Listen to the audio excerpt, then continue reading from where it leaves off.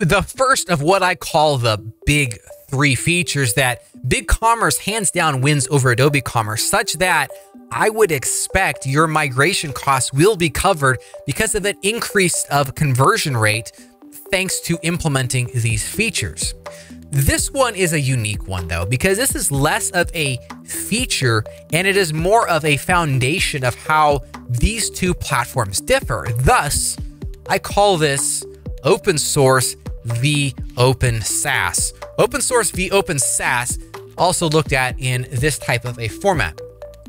You see, while I've put this in kind of funny terms, the reality is these two platforms are night and day different as far as how they've been built, and thus there are benefits and disadvantages to both of these ways. As both an Adobe partner and a BigCommerce partner, we're certified on both sides. We understand the difference as far as what is best for one merchant and what is best for another merchant. And I'll give you a spoiler alert. There's no cut and dried answer, unlike what you'll probably read on the internet as you are doing this research. Let's quickly break down the Adobe side versus the BigCommerce side. I like to use this example of Legos. As a merchant, you are probably and often wanting to leverage the value that BigCommerce or that Adobe Commerce brings because it's open source. Open source means it's customizable. In other words, every single line of code that is executed in the Adobe Commerce platform can be changed. Things can be swapped out. Modules can be installed. It's just like that. It's super easy. Well, here's what this would look like. Here's the Adobe Commerce core, and here we have a new piece of functionality. Now, we add this new piece of functionality in here, but we kind of run into a bit of a problem, right? If we were just to add this one piece as it is, the whole stack would fall over. So we have to add, unfortunately, a Band-Aid or maybe some technical debt. To be honest, the good agencies, like I consider SwiftOtter, do a lot to mitigate this. Automated testing, rigorous testing protocols, manual testing protocols, code reviews, code style checks, a lot of training, documentation, and I'm missing like 5 other items. We do a lot to ensure our code is high quality and fits in very well with the system. Unfortunately, I see time and time again, much to the great frustration of merchants, perhaps that's why you're watching this video, is not every agency does this. In fact, there's a good number of agencies that just don't even know how to do this, which creates problems. Now, you might not notice this right now, but wait 6 months to a year when you need to upgrade this. Now, what you can't really see too well here is there is a new level that has been added to this stack of Legos here, but nothing has been done to compensate right here. Now, before this was the case, if you would have before we added this brick as well as this brick, the whole stack would have fallen over by adding this new piece of functionality. Well, that's why this piece of technical debt was added kind of as a Band-Aid. Well, now that a new brick more weight has been added to this side, thanks to the upgrade, some value added there, unfortunately, somehow this extra piece of new customization was also missed.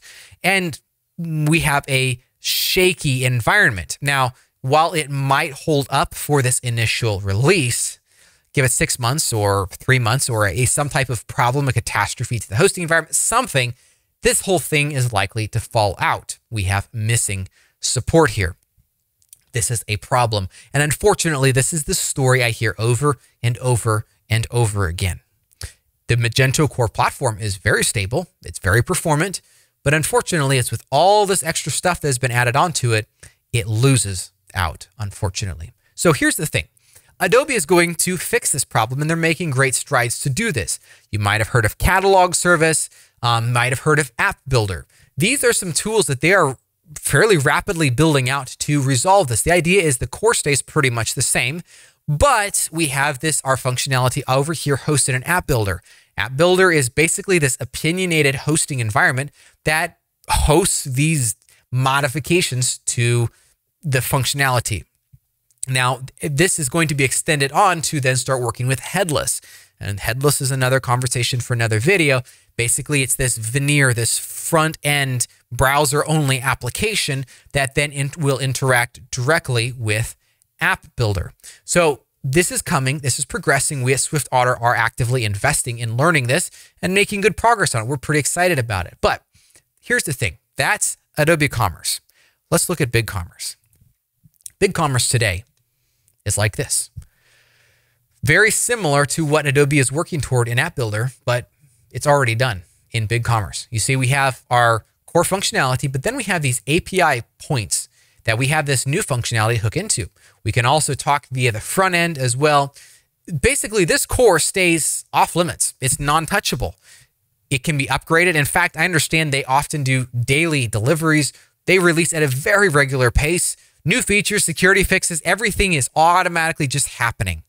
And thus our new functionality can then hook into that, interact with it via the API. It's like talking over the wire as opposed to modifying the code itself. Thus, I would like to share with you the pros and the cons of both of these approaches. On the Adobe side, it is open source, including commerce as well. Thus, anything can be changed. That is the beauty of it. And I would say for you merchants who are needing highly customized business processes and are looking to leverage these capabilities, Adobe is the right approach for you. Perhaps it could be done on BigCommerce, but at some point you start tipping the lever into what you have to actually rebuild in order to gain some of this access. But there's many merchants out there. In fact, I would probably put an 85-15 ratio on this, 85 to 15% ratio on this, such that there's really probably 15% of merchants who really need this level of customization. Everything else probably fits well into BigCommerce. So do you need this ability that everything can be changed? Yeah, well, then Adobe is probably the right route for you. But if that is the case, there is some challenges until this new app builders really gets traction and the whole front end for it really makes it is built out to where it needs to be. Thus, we're going to have expensive regular upgrades for PCI compliance. Unfortunately, installing too many modules regularly hurts this performance aspects. Again, we've seen this over and over and over again. Plus, there's just this additional cost to keep the lights on with Adobe. Now, on BigCommerce, though, it's a little bit different. It is open SaaS. And so I would say the biggest, perhaps what people would see as the disadvantage is this locked away core features. Now, the good news is with with BigCommerce, because of their API coverage, all these little hooks that you can get access to all the information stored in BigCommerce, it's really not a problem. It just means some extra development time. For example, if you need, and maybe the only requirement for heavy customization is a very unique order display.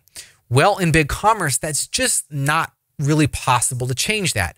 But all the API hooks are there. Thus, your agency like SwiftOtter can build out this interface such that it can be completely customized exactly to your needs. It'll be hosted in a slightly different place in the BigCommerce admin, but all that to say, it's fully there and available. But here is all the benefits that come as a result of this approach. And again, what I find quite redeeming is Adobe is working in this direction too. Thus, it just feels like the right approach in literally every circumstance, except for the few that really are best suited for this heavy level of customization. Native performance, you literally don't have to worry about performance. There's almost no money to keep the lights on. None of this maintenance budget. PCI compliance is mostly BigCommerce's responsibility. You don't have to worry about security upgrades at all. And here's the thing. So instead of spending however much a month toward keeping the lights on, bug fixes, security upgrades, all this stuff locked down for this upgrade budget, it's like changing your oil. You don't get a faster car as a result of that. Instead, you can take all that money and you can put it towards improving BigCommerce. So this is actually a win-win, a double whammy. Instead of having to be fixing these bugs, which are affecting the conversion rate, frustrating customers, you kind of eliminate that side of the problem. Plus, then you can take that cash and actually invest it into optimization. Look at this. My estimate for many merchants is that by moving just to BigCommerce on this basis alone, you will see a 5 to 10% increase in conversion rate. which for a merchant running $20 million of revenue, that could be a $1.5 million increase in sales right there. That is a win. And I hope you found this video beneficial.